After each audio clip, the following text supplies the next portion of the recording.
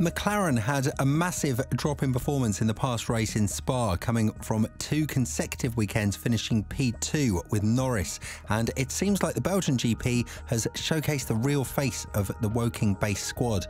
While we were led to believe that either Norris or Piastri would be able to fight for a race win further down the road, it seems like this is going to be quite an impossible finish, and according to Norris, the disappointment that they witnessed in Spa is going to happen a lot more throughout the course of the 2023 season.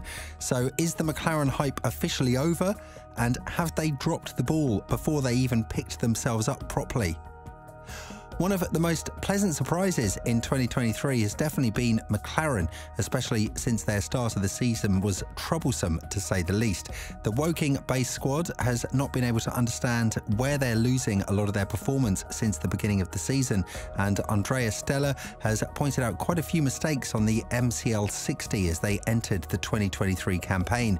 Still, a couple of upgrades in Baku, followed by the massive philosophy change in Austria and Silverstone, saw Norris gathered 2 P2 finishes consecutively, while Piastri was able to finish P4 and P5 in Silverstone and Budapest, respectively.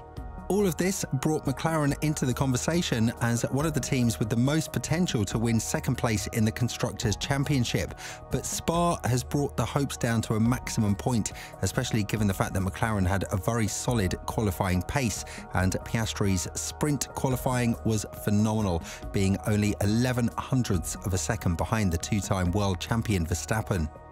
Although he was criticised for his lack of experience regarding the Turn 1 incident with Sainz, the fact that Piastri is one of the greatest young drivers out there stands as it is, as Norris himself also said that the Aussie is pushing himself to greater lengths in order to achieve what he would have done easily with Ricciardo as his teammate.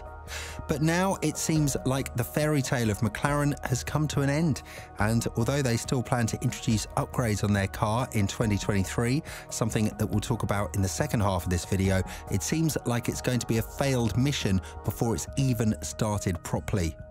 Norris has bashed the team's performance in Spa, saying that he was heavily disappointed by the lack of speed of his car in McLaren, especially because he and Piastri headed in this weekend with an extraordinary lot of hope. Although Norris' qualifying pace was definitely questionable due to him sustaining damage on the floor after going wide in one of the high-demanding turns in Spa, many expected him to not have any issues climbing all the way to P3 and to take the podium finish right behind the duo of Red Bull. But that turned out to be horribly wrong, and when talking about this matter, Norris pinpointed the main difference that McLaren had compared to the rest of the grid, as he went on to elaborate. "I don't think we've had the optimal wing settings. We just haven't been able to focus on what we wanted to because we bought a whole new car, and not a lot of the focus was on doing that, which is the correct thing to do because you know there's only 3 or 4 races which are probably as low downforce as this. So maybe we'll put a bit more focus on, but all of our focus was on just trying to deliver the new car that we've had a few weeks ago, and that's clearly delivered us 2 podiums. But this is not what disappointed McLaren fans. It's the fact that Norris has pinpointed the fact that Mercedes is still the better team compared to them, and more often than not, they're going to find themselves in this situation, which would prohibit them from winning race podiums and eventually catch up to the rest of the grid ahead. McLaren lost a lot of points in the beginning of the race, and while Silverstone and Budapest have shown that they have what it takes to turn things around in the second half of the season, backed with Piastri's P2 finish in the sprint race, the long-run pace of the MCL 60 is yet to be improved, and Norris continued to say, "I'd much rather take that and a couple of bad weekends than just be below par the whole time. But yeah, this is where we are. I think even on tyre deg, we went back to normal. We were pretty shocking with tyre deg again on all tyres, soft, medium and hard. So like I said, I'm kind of happy it happened in a way. We've had some good weekends, but we're not where we need to be. We're not up racing with Mercedes and all of those cars. They're clearly another step ahead of us still." This comes as a massive disappointment for all F1 fans out there, not just the Papaya Nation, because it was evident that the rise in form and finding 1-second performance out of an upgrade that didn't seem to have been that promising from the first try is something that doesn't happen that often in the F1 world. Still, other teams like Mercedes praised what McLaren were able to achieve, and Wolff even went one step further and said that McLaren's example of finding pace from upgrades in this strictly technical regulated era is something that should motivate them as well, and proves to the entire F1 world that it is possible to beat Red Bull once you find a proper upgrade package for your challenger. And with Norris' latest statement, it seems like we've been left out in the dry and McLaren isn't as competitive as we'd like them to be. So with this in mind, one couldn't help but wonder, is this actually the end of the fairy tale of the Woking-based squad?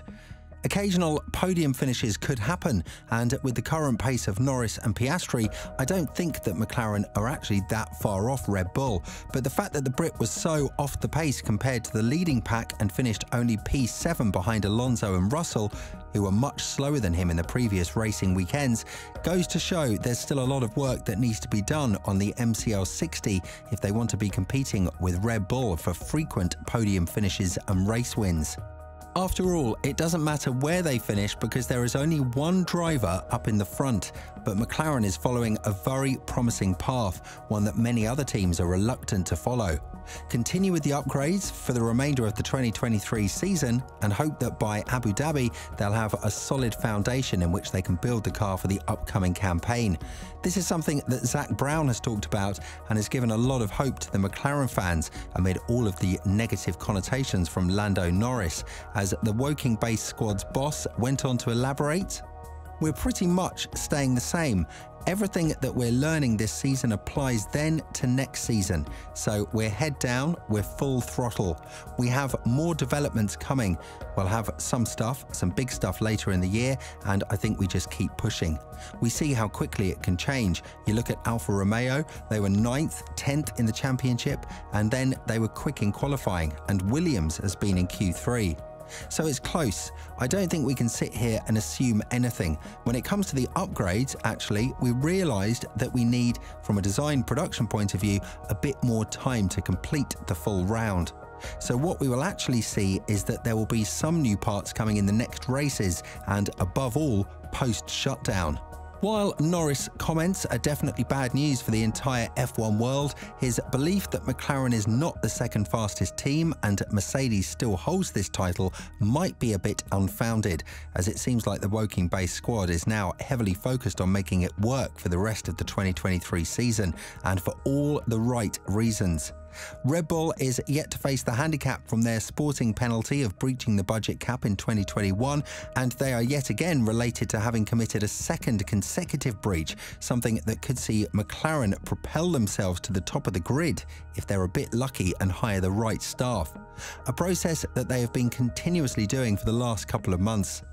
With this in mind, what do you think about the potential that McLaren holds within themselves?